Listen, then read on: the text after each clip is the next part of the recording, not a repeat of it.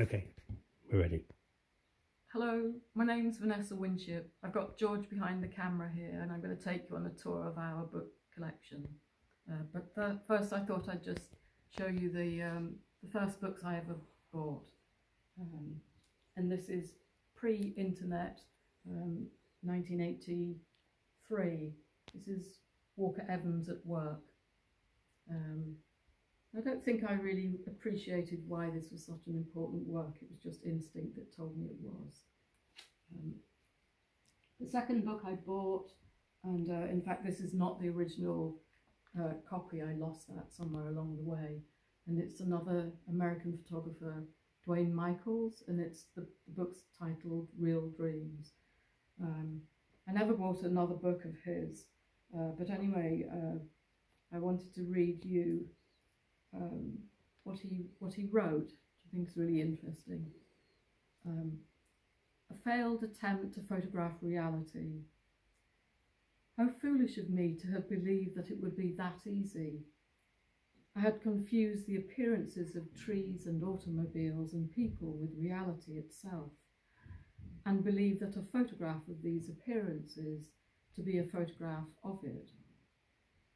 It is a melancholy truth that I will never be able to photograph it, and I can only fail. I am a reflection, photographing other reflections within a reflection. To photograph reality is to photograph nothing. Quite a statement, I think. But anyway, I like the way he used pictures and words, and I think it's something that I've been sort of interested in throughout. How do you marry images with words? So I ended up in the early 80s at the Polytechnic of Central London, and the course leader was a man called Victor Bergin, who was himself very interested in the use of image and text and how it changes meaning. Another influential person is this woman, Jo Spence, her work Putting Myself in the Picture. This was a time of feminist theory, and so Jo basically explored her body. She's one of the sort of early people to have done that. After several years of theory, which was extraordinary, it was fantastic to discover this work, which I did by chance, the work of a Spanish photographer called Cristina García Rodero, España Oculta, and it's very it's a fantastic extended document of ceremonies, religious ceremonies in Spain. The next book I want to show is a work by another American photographer, Paul Fusco, the RFK funeral train, and this is a work that was basically shot from the window of a train of the collective mourning of the train,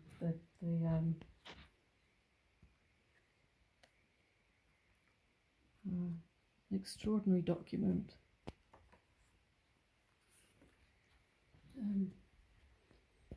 Another photographer who's I really respect is a South African photographer, David Goldblatt, who was an extraordinary.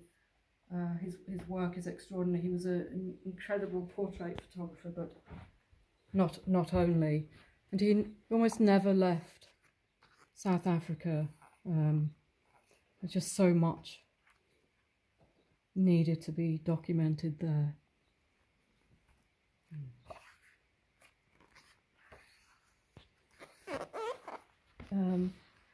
Of course, August Sander. I have a big collection of August Sander books, but I thought I'd just show you this little book for ease of. But I wanted to sort of bring this picture. Of course, it's a very famous image of August Sander. It's called Three Farmers. In fact, they weren't farmers, they were miners. The reason I wanted to show it was because it was the photograph that a writer who I'm also very influenced by, Richard Powers, and he used this Sander image and the characters within this picture to create a fiction.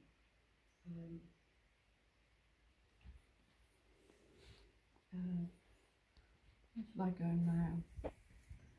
Maybe I should look at this. This is probably a work that most people won't have seen. It's called Negatives to be Stored, and it's the work of a Polish photographer called Stefania Georgiou, and I haven't pronounced her name correctly, but what I particularly like about this work is the fact that she had a portrait studio, and that was quite a thing in those times for a woman to run a portrait studio.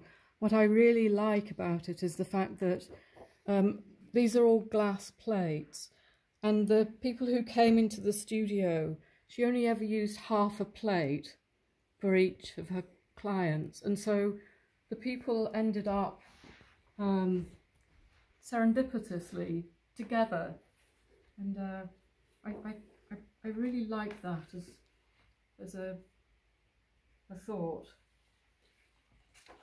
It's a wonderful book. And then I also like this book. It's a collection of so-called amateur photographs, and they're all archive images. Two French curators and historians put this work together. The contemporary is a woman called Melissa Cantonese, and she makes her own photographs, but she also puts together work with archive. And I particularly like this book, Voyagers. It's all about the act of reading, which of course is very important. I think I'll go to show you Stéphane Deroy. This is a French photographer, Stéphane Deroy, and I like his work. He's always worked in book form, and his books are very he has very few images in all of his books. Distress is a work made in Britain and Ireland, Northern Ireland, and then Unknown is essentially work made in the States. So if I can just show you a few pictures from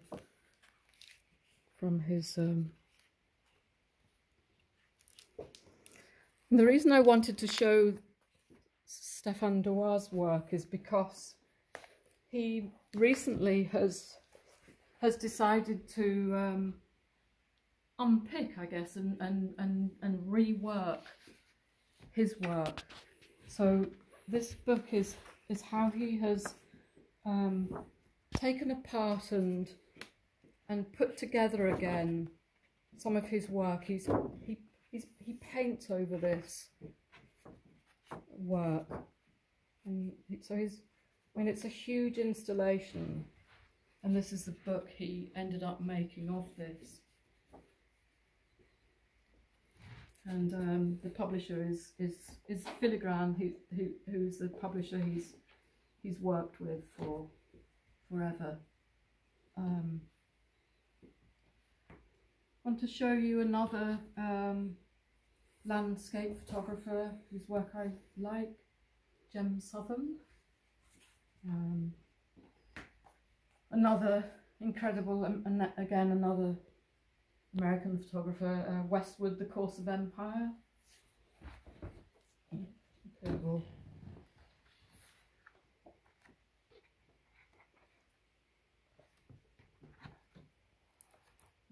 These are all where trains once went. And if I to speak about landscape, there's quite a lot of contemporary photographers who are looking at landscape, and I think one of the finest photographers around at the moment is a photographer called Mack, and he's not only a landscape photographer, he's actually, to my mind, one of the finest portrait photographers, and particularly of men. And for me, he has incredible affection for the landscape and the people that he finds. And Good Goddamn, another one of his books, is a time he spent with a friend of his before he ended up in prison. I really like his work. It's absolutely sincere. And okay, so to move back a little, another about walking, and so I wanted to show you the work of Paul Gaffney. He's an Irish photographer, and this work is a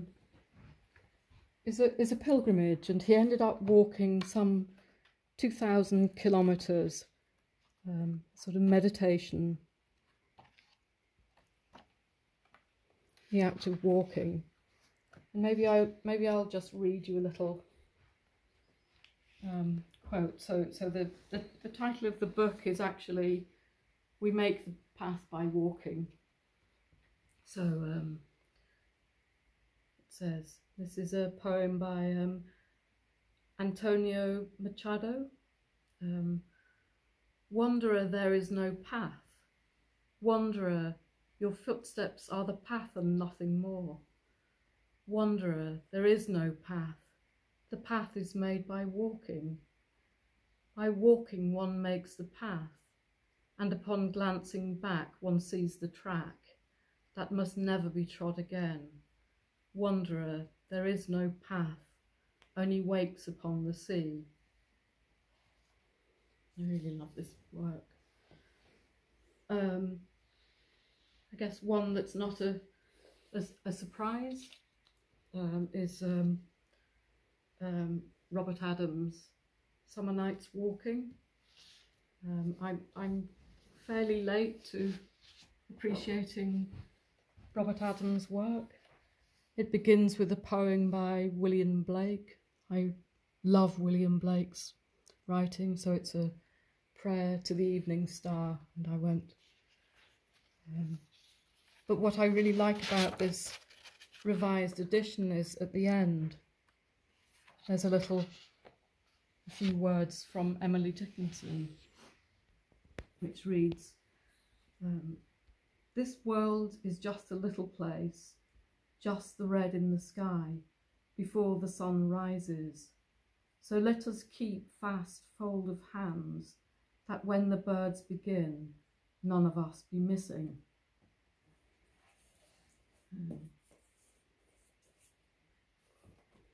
And then this is a work by Charlotte Tanguy.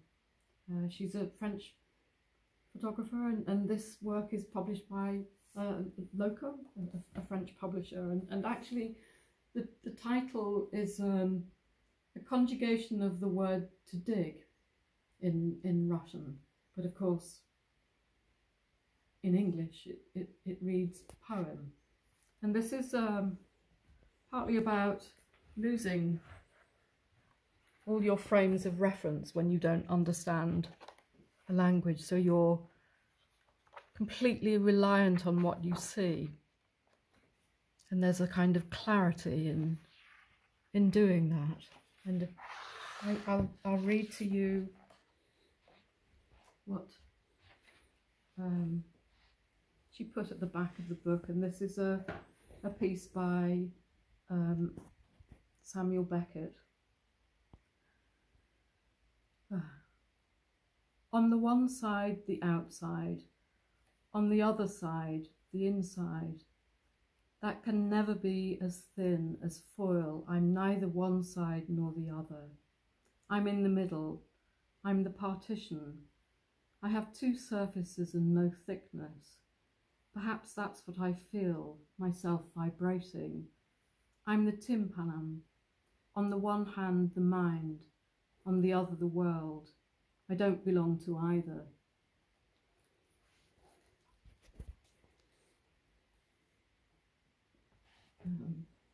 Now if I go to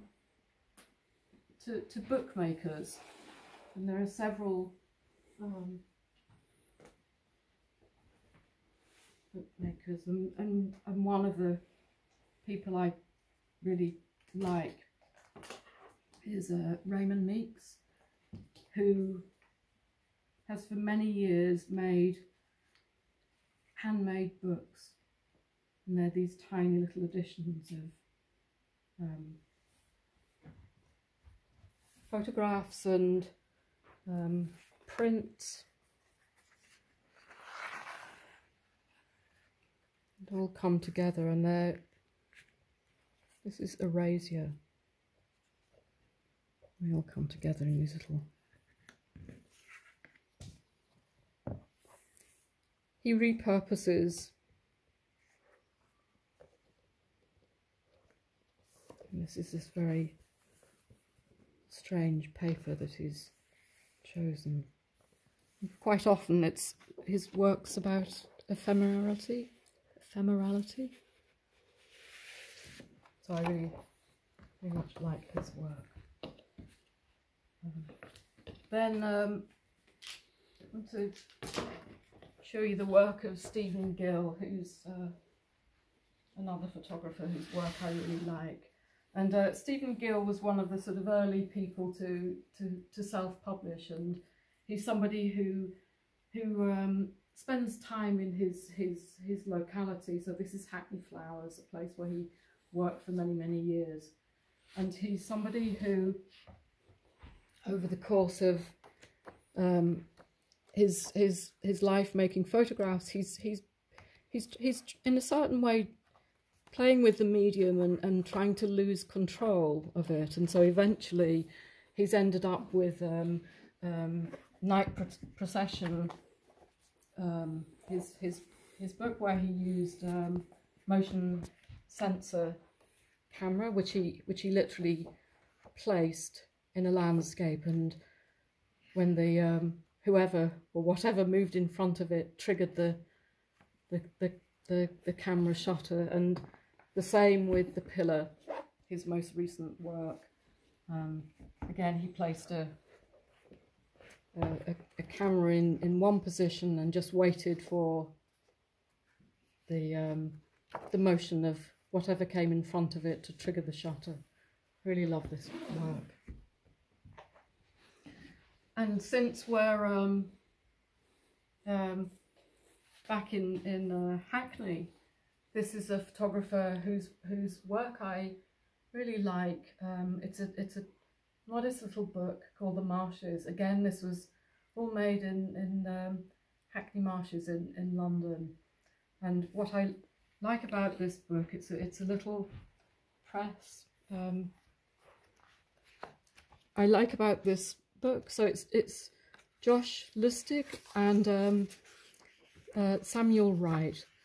And what they've done really cleverly is they've put together image and text. So running through the book, there's one story that goes all the way through the book, but in between there are these sort of mini narratives. So I really like this book, and I bought several editions of it because it's such a nice one to carry around with you. So it would be remiss of me if I didn't show the work of George. This is George Georgiou, who's behind the camera. This is Americans Parade. and this is his own imprint, so it's BB Editions. It's a self-published book, and it's basically he moved across the States photographing parades, or rather photographing people watching parades. For me, it's an incredible work. Of course, I would say that, but so I won't dwell too long on it. But it's a wonderful book, and it has a little bit of text by me and David Campion. And the next book I want to show is a work by Michael Ashkin, Were It Not For. It's by FW Books, and actually George bought this book, but it's an incredible work, and what it is, essentially it says, were it not for, over and over and over and over and over again, were it not for, and throughout the course of the work, were it not for the cowardice, were it not for the terror, were it not for the marketing of the terror, were it not for the desire to sleep, and all the way through the work is this repeated, were it not for the false community, were it not for the private militia, and on and on and on. So how man has impacted on nature. And then maybe the last book is a book by Aaron Schumann called Slant. And Slant is taken again from Emily Dickinson's poem. Maybe I read the poem. Tell all the truth, but tell it slant. Success in circuit lies, too bright for our infirm delight, the truth's superb surprise. As lightning to the child eased, with explanation kind, the truth must dazzle gradually on every man, or every man be blind. Sorry about that. And so, very all of this work is actually made in Amherst, where Dickinson happened to be from, and it marries together text taken from local paper, police reports, and images that he's shot in and around Amherst.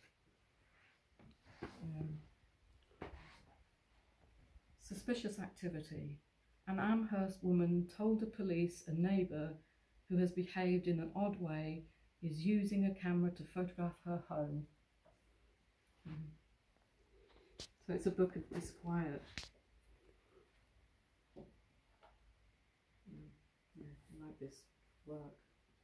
And then I think finally I'll just take you on a little bit of a scoot around the rest of our bookshelf. So Ronnie Horn, Greg Halpin, see George's book is in there several times,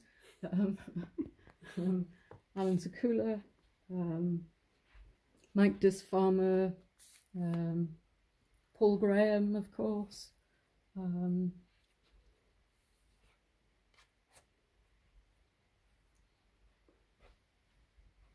You just keep going, George.